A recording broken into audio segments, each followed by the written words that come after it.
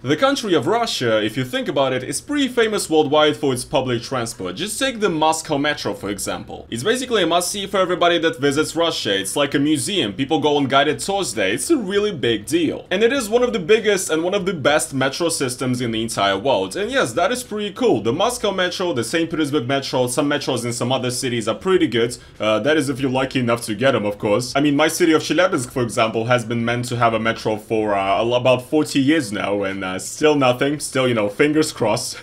So yeah, Russia does have some drip regarding public transport, but I'm here today not to talk about that. Today, I'm here to talk about something that annoyed me very much, something that I had to deal with on a day-to-day basis for years and still do. The absolute worst side of public transport of Russia that basically makes this country look like a third world country, pretty much. Hello Blazers, it is your boy Roman, your favorite neighborhood Russian, and in today's video, guys, we're gonna be talking about the absolute worst of Russian public transport, the thing that emerged from the ugly depths of the fiery hell, marshrutka. So, what is a marshrutka? In Russian, a marshrutka is short for marshrutное taxi, which basically means route taxi. It's usually a kind of minivan or a mini bus that rides around a circle. It's basically a mini bus, that's what it is. It circles a particular route, it collects passengers, it basically is just a bus, but smaller and there's more of them. Sounds fun? Well, trust me guys, it's not, and I'm gonna explain why on my personal experience. Marshrutka, these minibuses, these are usually types of public transport that are not usually registered as public transport, and they're ran by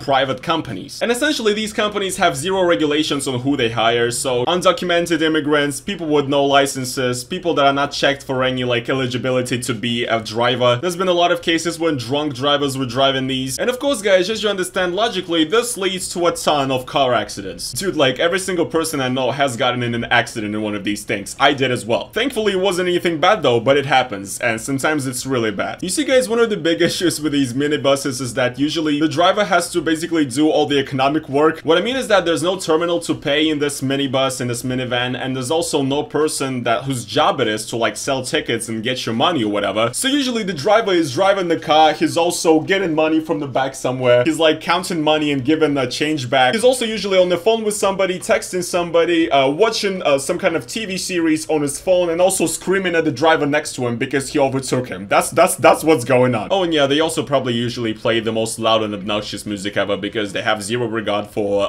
the people that they're taking somewhere. So that was the first thing. The second thing is that there's so many things to combine is that I don't even know how to describe it. It's just awful. They're extremely cramped, they're extremely dirty, they're so uncomfortable, and sometimes you can't see and you don't know where the fuck you are. I want you guys to just imagine the situation.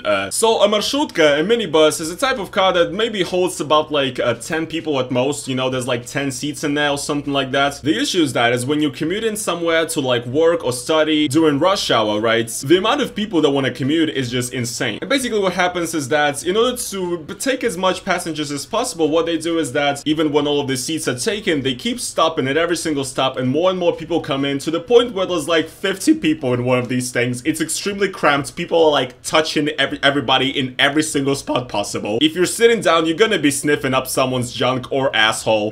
If you're standing in one of these, your junk is gonna be in someone's face. There's no escaping it. To that fact, let's also add the fact that these are usually extremely dirty, especially in winter or fall when Russia, you know, is just covered in slush and dirt. People come in and come out. The floor is disgusting, okay? You can't put your bag on the floor or anything because it's gonna be covered in shit. So yeah, if you have a backpack or a bag or anything in one of these things, good luck, dude. You're gonna suffer, and everybody's gonna hate you, by the way, and be like, yo, get your bag out of here, dude. I can't do anything! Next thing is, they're extremely uncomfortable, so, you know, guys, for me, as a 6'4" guy, it's very hard for me for any public transport to satisfy my needs, I guess. But the thing is that these minibuses, route taxis, are even worse. Essentially, as I've said, there's like usually 10 seats in these, and a lot of the times, the drivers, like, modify their cars, they modify their interiors, and what they do is that they insert even more seats, but the space is still the same. So basically what happens is that you have seats that are like literally like this close next to each other, and essentially you can't fit in. You have like this this much space for your legs, okay? The next seat is literally like right here, so essentially you have to sit sideways. Your feet are in the like the corridor where people are moving, everybody's stumbling, everybody's falling over your feet,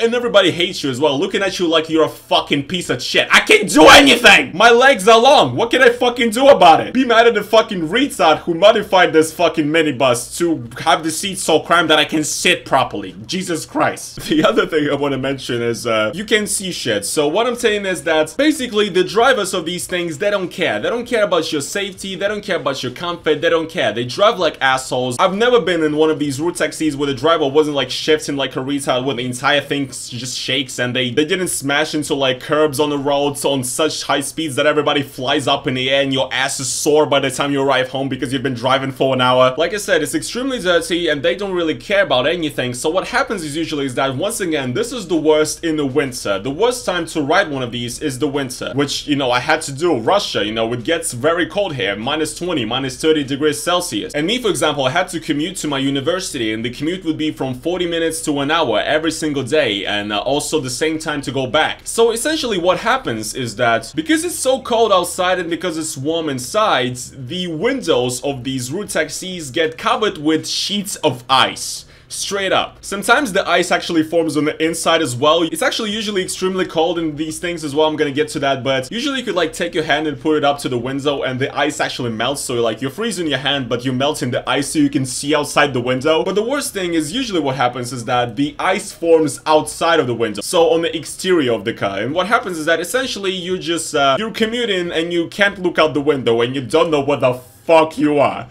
It's fucking ridiculous. Essentially, yeah, you have to use like Google Maps or whatever to check out your location to know where the fuck you need to get out. The issue is that, once again, usually these things are extremely cramped, okay? And you don't even have the room to like push your phone out of your pocket or something. It's impossible. So usually you're literally stuck there and you don't know where you are for like minutes, for like tens of minutes on end. You don't know where the fuck you are. It's ridiculous. Now, yeah, let's talk about the coldness. This is also one of the worst things, and when I remember this, Jesus Christ, man, oh my god, I hated it. So like I said, my commute to my university was like 40 minutes to an hour, and the winters in Russia get really cold, so sometimes I would have like the weather that would reach minus 30 Celsius. So as you guys know, when any decent kind of public transport, they have some kind of heat inside, right? Well, in these route taxis, they don't have shit. What these cars are, it's literally like a metal fucking frame with seats installed in it, and that's it. No sound fucking proofing, no heat proofing, nothing. Like, the interiors of these route taxis look like these are cars that were just like assembled only halfway. And so, you know, whatever, that's fine, but this becomes kind of a problem when it's minus 30 Celsius outside and you're sitting there inside 40 minutes to an hour. Essentially, the weather inside one of these things is the same as it is outside. It may be a little bit less harsh because there's no wind that gets in. That is, of course, if like they don't have any holes in their car, because that happens as well, and sometimes there's wind that's blowing to your side or something for an hour and then you come back and, oh my god. Ah! This is fucking third world country shit. How are people okay with this? So I'm saying, one of these things is usually basically just as cold as it is outside. So you're sitting there essentially in minus 30 Celsius degree weather for an hour while you're commuting to university. Dude, the fingers on my toes went numb because it was so cold and I was actually freezing in there. I was sitting there, you know, like, you know, curved up in the ball for an hour trying to not freeze myself because I knew it was gonna be cold. I had like 5 layers of clothing on, I was fine, whatever, but you can't really do anything, you can't do much with your toes. So my toes, the fingers on my toes would literally go numb. They would freeze to like death. It's crazy. And just like I mentioned before, by the way, you know, I told you about the trick of putting up your hand to the window to melt the ice to be able to see out the window to know where the fuck you are. You know, when it's minus 30 Celsius degrees outside, you have like leather gloves on or something.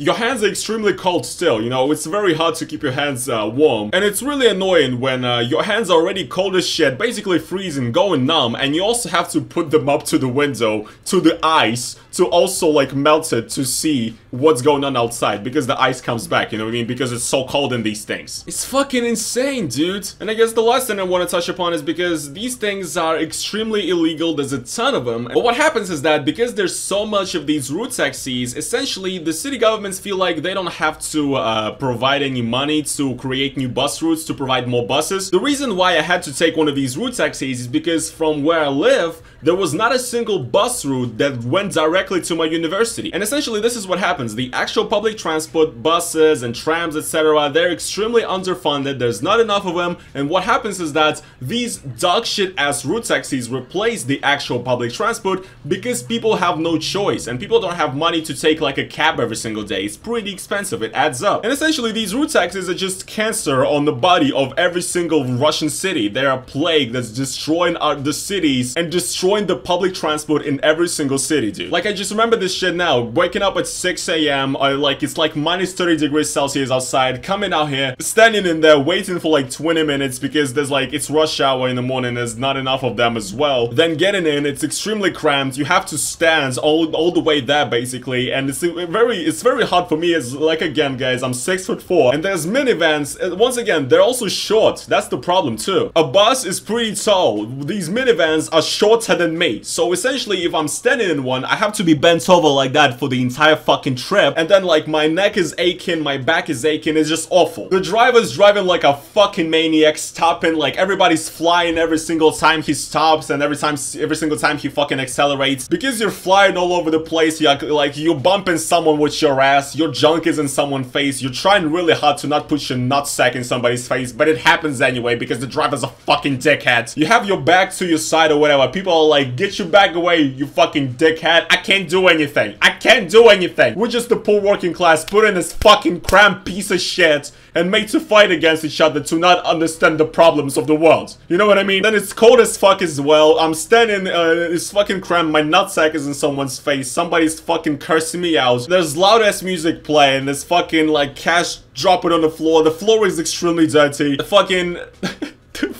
because the minibus is so cramped, there's not even any place in the corridor for people to walk out and exit at their stops, so people have to like exit out of the minibus and then to just let people get out and then come back, and it's all this fucking cramped oh my god! And then the fucking route taxi driver stops at some spot where there's nothing. You know, instead of stopping at an actual bus stop, sometimes these motherfuckers would stop at like in the middle of a fucking field, like, you know, there's like slush and snow. They like open the door and there's literally like a fucking 3-meter deep puddle in there. Yeah, dude, just go ahead, fucking jump in. You know what I mean?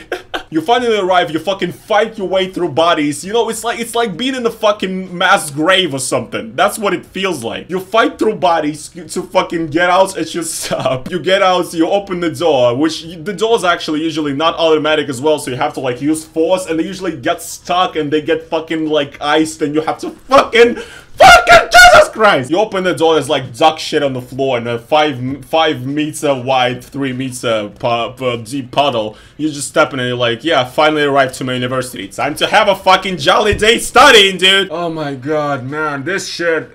It gives me back flashbacks. And I know there's gonna be some fucking dumbasses again in the comments of this video like, oh dude, sounds fun, sounds fun. No, it's not fucking fun when you do it 4 years in a row every single day. Where you feel awful. It feels horrible. It feels horrible not only for your mental health, but just for your body. Just being in one of these things, your fucking entire body aches. You freeze to death. It's fucking ridiculous. There is nothing cool about this shit. There is nothing. It's awful. I don't understand how the fuck this has become a norm in this country. It's like third world country shit. I want to say though, thanks to the support of my patrons, to you guys watching my channel, I've been actually finally been able to start using taxis more often. So not every day, obviously, I wouldn't drive in a cab every day to university, but sometimes I would, especially when I'm very tired after the uni. I would come back home in a cab. It's just really nice and refreshing to be alone in a vehicle and be free and be comfortable. Not have fucking gopniks drinking beer next to you, okay? And not having somebody's ass or junk up your face the entire time and not freezing to death is pretty refreshing, I'm not gonna lie, so thank you guys for that. Yeah guys, I don't know, this is a very long video, but there's really no quick way to express what I'm feeling about this. It's ridiculous. Marshrutka is fucking is hell.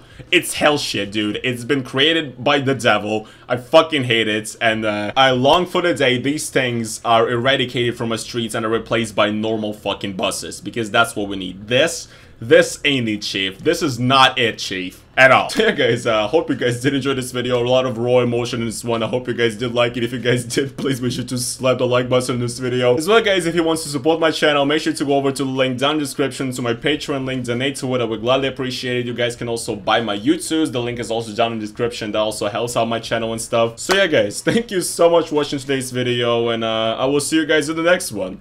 Peace.